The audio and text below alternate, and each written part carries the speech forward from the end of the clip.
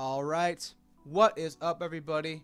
It's your boy TTurmDawg here coming at you with a video. Today we are doing a cooking video, believe it or not. Yeah, I have never done this before in the history of my channel, but I'm doing it today because it's my channel and I can do whatever I want. Over the last few weeks I've been asking some of my subscribers what kind of content I should put in my channel, and a lot of them have told me, Tyler, you should make a cooking video. I'd like to see you make a cooking video, Tyler. I watch cooking videos. You should do a cooking video.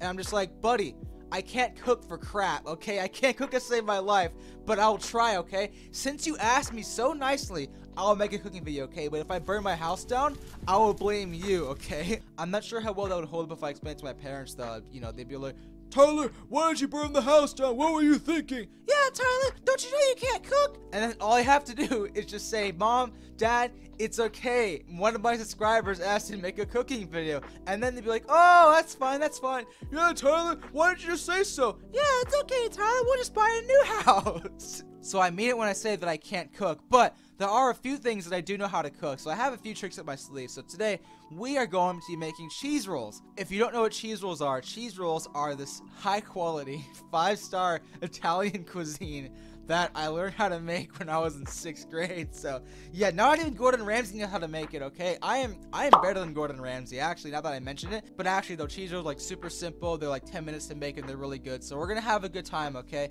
Anyways, let's go make some cheese rolls. Okay, so what you will need is French bread, tin foil, Parmesan cheese, and butter. And then you want to cut these into slices that are basically halfway or a long way, hot dog style, whatever you want to call it, I don't really care. There's me. I have to focus right now, so I'm not actually giving live commentary, as you probably noticed already, because, you know, obviously I have to focus because this is very, very difficult to make. You wouldn't understand because you're not a 5-star chef like I am. Regardless, though, you want to cut the way that I'm cutting it, which is cutting into slices. So because I have 2 loaves, I'm going to be cutting into 4 slices. You don't want to cut it the other way because it's not going to cook properly, but I don't particularly care. If you want to ruin your cheese rolls, that's fine, but it's not going to happen to me. As you can see here, though, we have a bit of a problem, which is what I'm pointing to, which is that the fact that the cuts are really bad, so they're kind of rough. So what you want to do here is you want to grab 2 slices and kind of rub them against each other over the trash can. I can't do that right now because I'm holding my phone, so what I'm doing now is I'm just going to hold it over my phone so you can see it. There you go. And then once you see over here, it's like super flat, which is what you want it to be. That way, you can scrape the butter onto it. So I'm going to go grab this knife over here.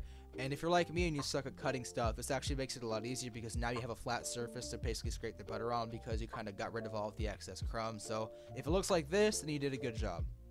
Okay, now the butter's been applied, you can start focusing and putting the Parmesan cheese on it. Make sure you cover the entire surface of the halves with Parmesan cheese though, so you don't want to have certain sections where it's just butter because it's going to look and taste really, really weird for that section if you do it. But I mean, if you want to ignore my instructions, then go ahead. If you want to have a really bad cheese roll, then by all means do it. However you want to do it, I don't care. I've only been making these for 8 years, so I probably have no idea what I'm talking about.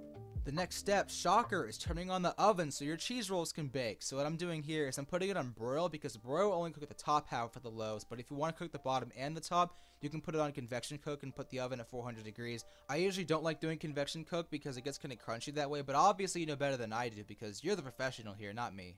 This is actually the very, very hard part. It's opening the oven and putting the cheese rolls inside. Yes, I know my oven is a complete mess. Shut up, don't talk about it. If you do, I'm going to kick you from my channel. But anyways, if this is your first time though, make sure you don't leave the room because these things will in fact cook a lot faster than you actually think they will. So for me, it's like 2 to 3 minutes. So make sure you always periodically check the oven to make sure they're not overcooked because if you do, unless you like the taste of burnt bread and cheese, you'll actually ruin the cheese rolls. For me, you'll know that cheese rolls are cooked properly if they start looking like this, but obviously you can leave them in a little bit longer or a little bit shorter if you want, depends on your own personal preference. But yeah, pretty much that is how cheese rolls are supposed to look like. So there you go, congratulations, you followed my instructions, did what the video told you to do, and made cheese rolls. Good job, you should be so proud of yourself. And now as a reward, you get a free ASMR video of me eating the cheese rolls. Was that the bite of 87? So there you go, that's how you make cheese rolls. Thank you so much for watching YouTube. I will see you in the next video. Peace.